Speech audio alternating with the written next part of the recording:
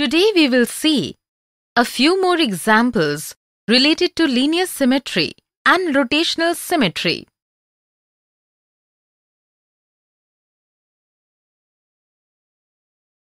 Rahul and Manisha were discussing the figure shown below. Rahul believed that in this figure there are two symmetrical lines and rotational symmetry of order 12.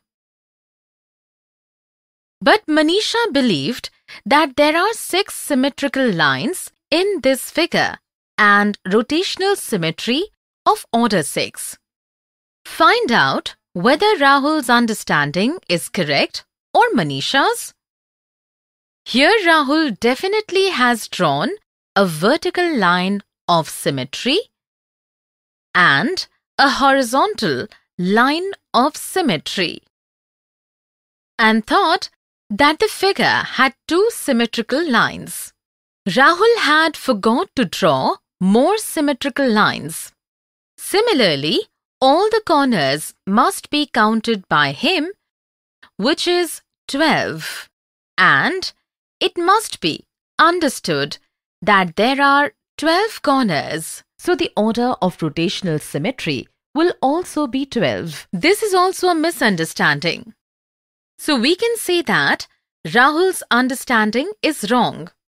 You may remember that if two parts of the shape become coincident when the shape is folded along a line, then there is linear symmetry, and that line is called a symmetrical line. You can draw a symmetrical line in this shape. First in this way, second in this way, the third in this way, fourth in this way, fifth in this way, and sixth in this way. No more symmetrical lines can be drawn in it. So we can say that the figure has 6 symmetrical lines. To check for rotational symmetry, we will draw a point on the circle. Keep in mind that this point is not the part of the shape. You will also remember that if the shape rotates and it looks like before, then the shape has rotational symmetry. In a complete turn of 360 degree, the number of times an object looks exactly the same is called the order of rotational symmetry.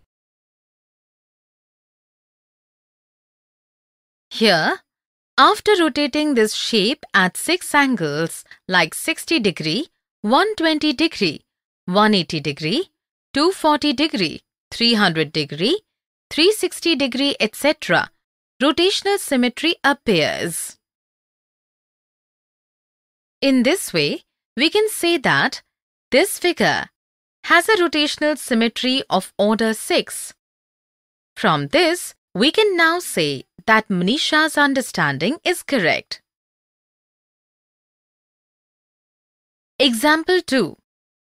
Complete the table given below. A horizontal line going from the middle of the letter C of the English alphabet divides it into 2 parts so that the upper half and the bottom half are the mirror image of each other. Therefore, we can say that it is a symmetrical line.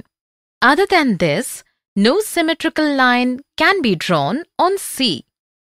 So we can say that C has only one symmetrical line.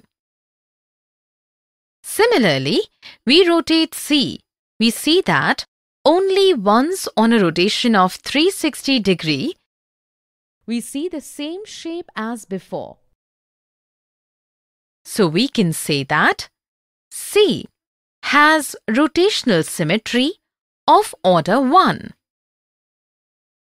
Similarly, you fill the row of N yourself. Now, look at this shape of the third row. Can we draw a symmetrical line in it? Think.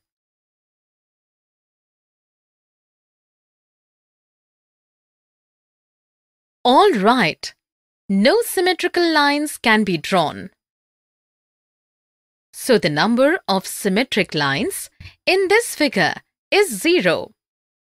Similarly, if we rotate this shape at an angle of 120 degree, 240 degree and 360 degree, we get the same shape as before.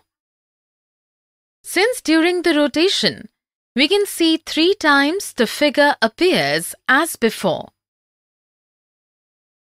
So we can say that this figure has rotational symmetry of order 3. Now complete the table yourself for all the given shapes. So today we have seen a few more examples related to linear symmetry and rotational symmetry.